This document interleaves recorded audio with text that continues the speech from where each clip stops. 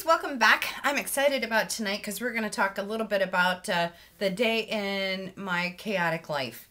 Many of you asked, how do you go about your day? How does your day run? You know, how do you spend time in your office, working on workshops and booking workshops and class time and blah, blah, blah. So that's what I want to talk about tonight and answer a few other questions. If you've gone through this series of videos, boy, pat yourself on the back. I don't know how anybody could listen to me this long, but I hope some of this stuff has helped you. Tonight, what I'm about to tell you is I want you to keep in mind that my day is not going to work for everybody.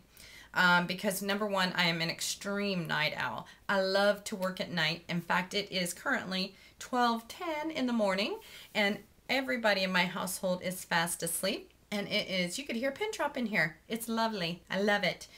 My night owlness may not work for you, but I think some of the things I may tell you, you could tweak a little bit and hopefully plan your day accordingly. And that's really the tip of the iceberg here, planning your day. When about 3 years ago, I needed to look at my business and really make it a business. I wanted to treat it like a business, act like it was a business, and work it like a business.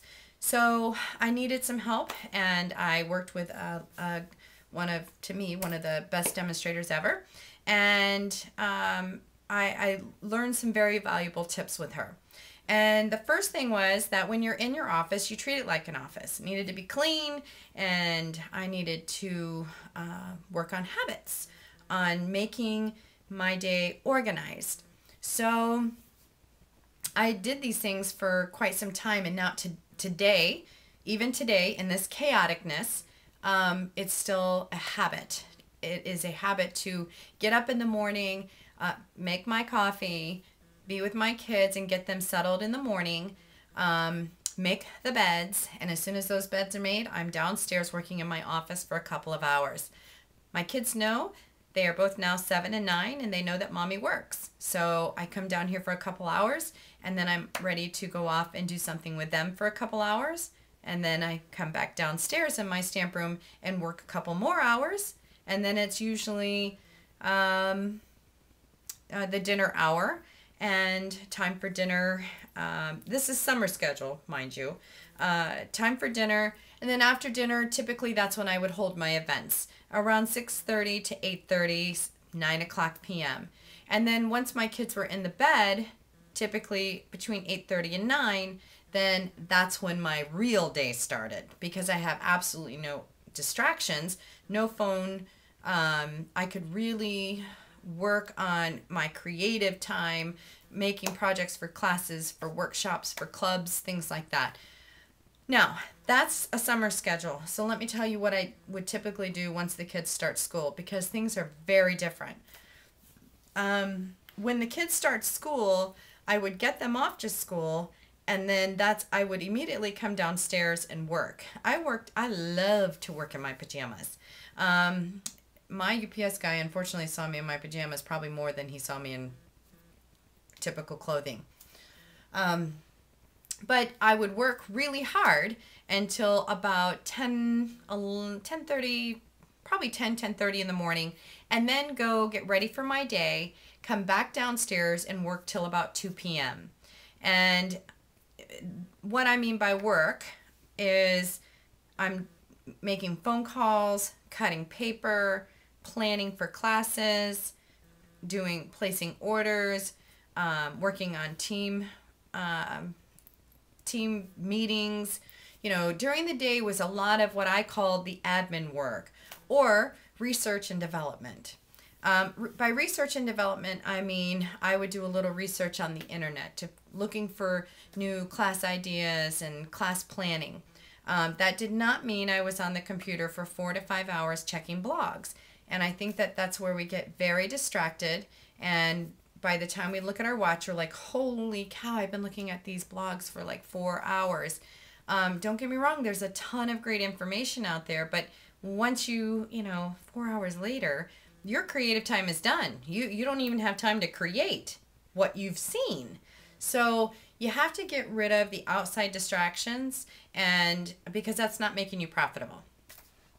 So 2 o'clock, I usually would go run all my errands, and then it was time to pick up the kids. Most important, between 4 and 6, that was my time for my children and my husband. They needed to know that, you know, it's not just about Stampin' Up. They do exist, I exist, and we are a family. So I asked my downline just not to call me between 4 and 6. It doesn't mean that I don't want to talk to them, because I love talking to them. But that was my family time. They were great, and they respected that. And that was the witching hour as well. Between 4 and 6, I called the witching hour because it was dinner time, and I had to be creative in the kitchen. I am creative with stamps. I am not creative in the kitchen. So I typically would let Schwan do that, or craft products like craft macaroni and cheese. Little secret, I hate to cook. So my kids are very healthy though, so I'm not complaining, and Schwan's has very healthy food. You can tell I'm definitely not in my zone right now because I actually have been cooking since we moved in here, and I'm a little done. So it's time for Mommy to get back to work, so Schwan guys can come back. So after dinner, about between 6 and 6:30, it's now time for me to get ready for workshops, classes, and clubs. Any kind of event that I was having. Could be a team meeting, downline meeting, opportunity events, whatever. I usually hold those always at 6:30 at night. And between 6:30, 8:30, 9 o'clock, then I was working with people either in my house or I was out of my house. Now, with that, after 9 o'clock is typically when my real day started, because I love to work at night. So there was no distraction. The phone's not ringing. I've already really done my research and development on the computer. So a lot of that time was either shooting quick emails out that I missed during the day, and then I am fully typically stamping for projects. I like to make lists of things that need to be done for the month as far as project needs. I look at the materials that need to be, that I need to have on hand, and so I can be prepared. Now, I am also a last minute Nelly. Love this about myself. It's not really procrastination. It's just I work great under pressure. So if I have, say, a club, typically 2 days prior, I was getting the projects done. If it was a class, usually 2 days prior, I was getting that done. Workshops, I can do those in a couple hours prior. And I know some of my friends and my assistants in Colorado are probably cracking up because I gave it 2 days. Whoopsie. I don't know why, but a lot of times I do work under pressure, because if somebody says they want to have a workshop, or if somebody says they are really interested in this type of class, I will put it together and make it happen. So I do love a little pressure. So that's typically my day, and I usually work probably till 1, 2 in the morning.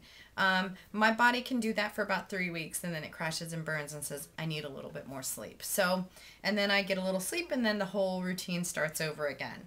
The basis really of what I'm trying to tell you is you got to be profitable during your day. Look at your outside distractions. Be a list person. Make a list of things that need to be done and prioritize them. I make my list at night. I like to have 5 things that have to be done the next day and get those things done the next day. And those are business things, not personal, because personal is very different. A big distraction for me was cleaning the house.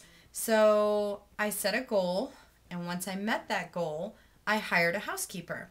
She was wonderful. And I know that not everybody can afford to do that, but if you're working your business, it's a great little perk to have because you can get a lot more done. Mine wasn't so much time. I needed more time for my business. I wanted more time with my kids. I don't want to be spending time cleaning a house when I would rather be doing business.